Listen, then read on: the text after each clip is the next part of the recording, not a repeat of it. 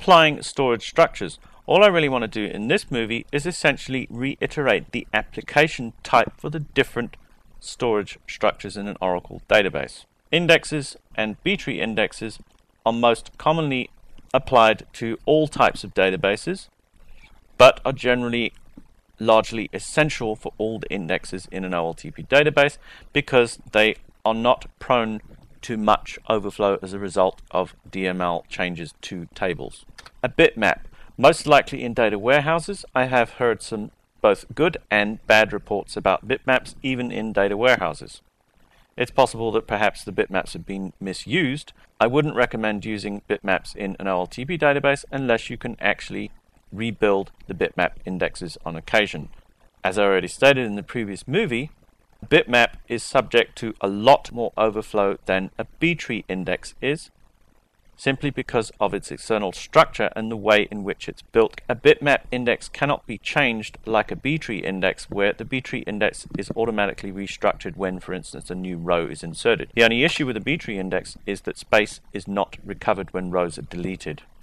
So reading through a full scan on a B-tree index can actually give you a problem if a lot of rows have been deleted, because it could be reading a lot of empty space. Bitmap indexes generally overflow automatically as soon as you change things, and extensive updates can actually cause some major performance problems down the road. They're best used in data warehouses, or they're best used in OLTP databases in situations where, firstly, they can be regularly updated. In other words, you can't use them in a 24-hour available database. Or secondly, where they're absolutely critical for speed, but they must be updated. So your database will have to go offline for certain periods, say once a week, once a month, every 24 hours, in order to rebuild bitmap indexes. If you can rebuild bitmap indexes, you actually can get a highly efficient index structure in your database. Index organized tables, I would personally only use them in data warehouses, but they have been used successfully in both OLTP and data warehouse structures. Point to make is that an IoT structures all data in a table, all columns, in the sequence of the index. If the table is always accessed in that index order, then you'll get very fast access. If you don't access that table in that index order, you're going to have a lot of full table scans and a lot of performance problems. Partitions. Both local and global indexes can be used in both OLTP and data warehouse databases, depending on the application and what you're actually doing with it. Clusters, I would recommend only using those in data warehouses.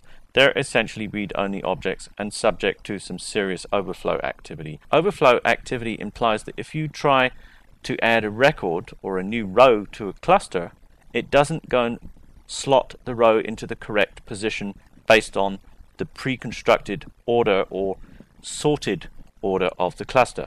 It overflows and puts it somewhere else on the disk, miles away from where the original cluster is, or miles away from the structure of the cluster. What happens when objects such as bitmap indexes, IoTs, and clusters overflow is you get the effect that reading even a single row from one of these objects can actually cause the I/O activity to bounce all over the disk. If the optimizer is intelligent enough, it actually concludes that the cluster should be full scanned, so it reads the whole cluster. If you're trying to find a single row, millions of rows, you're wasting a lot of time and you've got a serious performance problem.